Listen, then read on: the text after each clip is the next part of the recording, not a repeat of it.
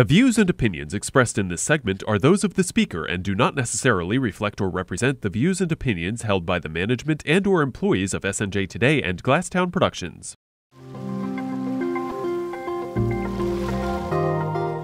Good evening, this is David Hughes and this is Views from the Shore.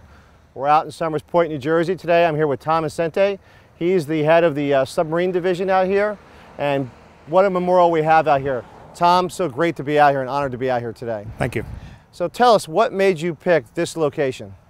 Well, we wanted a location that was commensurate with Veterans Way and the newly established Veterans Purple Heart Way. It's also in conjunction with the Veterans Park, which is right adjacent to us. So that was the purpose for our location. So when I look at this, it's very inspiring. And what made you pick a torpedo? Well, a torpedo is the most recognizable symbol of submarine warfare. That's the reason we went with that. So did you have a committee that picked this? How did you come up with this and get this all accomplished? Well, we're a national organization, Submarine Veterans. There's about 12,000 submarine veterans worldwide, and then they're broken down into local bases. Our local base is the Egg Harbor base. We consist of about 40 members, and we put the project together. So tell me a little bit about the torpedo. The torpedo we selected is a Mark 14 torpedo. It was the spearhead of World War II submarine warfare.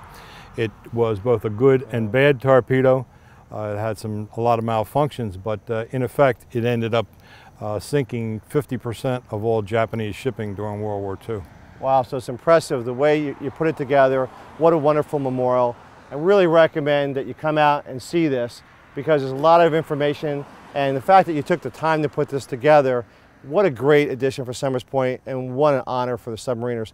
We really appreciate you talking about this today because this is really just absolutely magnificent. I go by here all the time and now seeing it is so inspiring. This is David Hughes and this is Views from the Shore.